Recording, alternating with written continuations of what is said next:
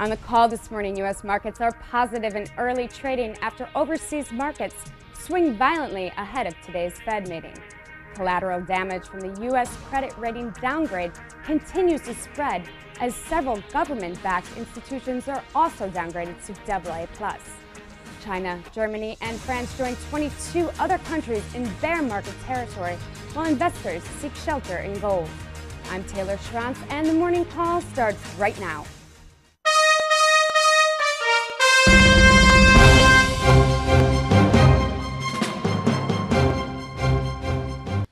Good morning. I'm Scott Redler, Chief Strategic Officer with T3Live.com. Welcome to today's morning call. Alex is still out, but I'll see what I could do here to help everyone navigate what has been treacherous waters. Even if you've been on the right side of this market, even if your thesis has been bearish, when we've seen these technical patterns, these very bearish situations unfolding, it's been hard to handle. And it's always unfortunate when you go home, you're on the ferry, you're on the bus, you're traveling, and every single one around you is in pain, talking about how horrible the market is, how, oh my goodness, I can't believe we were down another 600 points or so. Can't believe America lost its AA+. Where did everything go wrong? And I want to feel bad for individuals because this is an unfortunate environment for everyone, but these are the individuals that need to start also being aware of what's going on around them, educating themselves like you are by watching the live morning show to figure out how to take common sense, use technical analysis, and a disciplined strategic approach to handling your finances and the markets.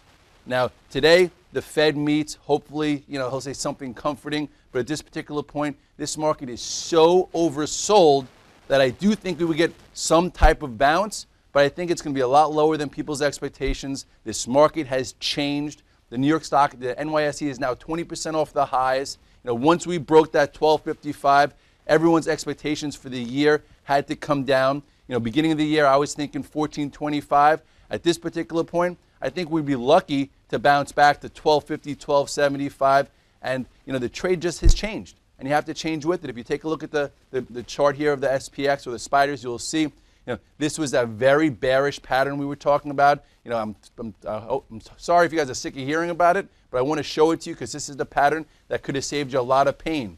This head and shoulders top formation where you had the breaking of the 50-day, the breaking of the neckline, and it went down to the measured move. And then even those like myself who tried buying after the measured move got somewhat hurt into yesterday's down move down to 1120. So this was fast, furious, and this definitely took a lot of market participants by surprise. As far as buy-only mutual funds, everyone who thought the market couldn't go lower because of that bid with QE2, it's just been very harsh.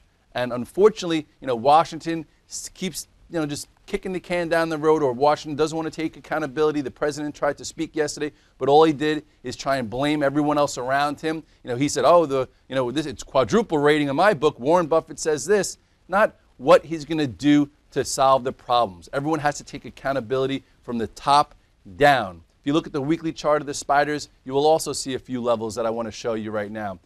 Spiders right now have come off pretty significantly, but if you look at where the lows were to where we had this rollover, this is a big support. If you're an active investor and you have the risk tolerance, perhaps buying a little bit into this zone, and then you have a really, really big support coming in to this 104 area, which a lot of people said, where else can this market go?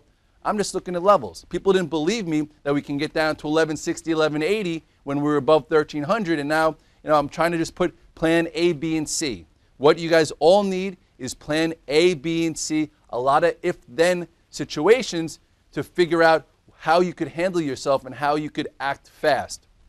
Today, the futures are up a little bit. For me, I'm mapping out some quick resistance levels. I think 1140, which tried to hold as one, and then 1180, which is where the measured move of my head and shoulders pattern comes into play, as big resistance. So if we get an oversold bounce over the next few days, I don't think it changes the complexion of the market. It just will relieve the technical situation we're in, and then after that, we need to see the action afterwards to figure out whether you should be, dipping your feet in the water and to see if we have that formula for a new fledgling rally. Right now, we're still trying to only work on that day one.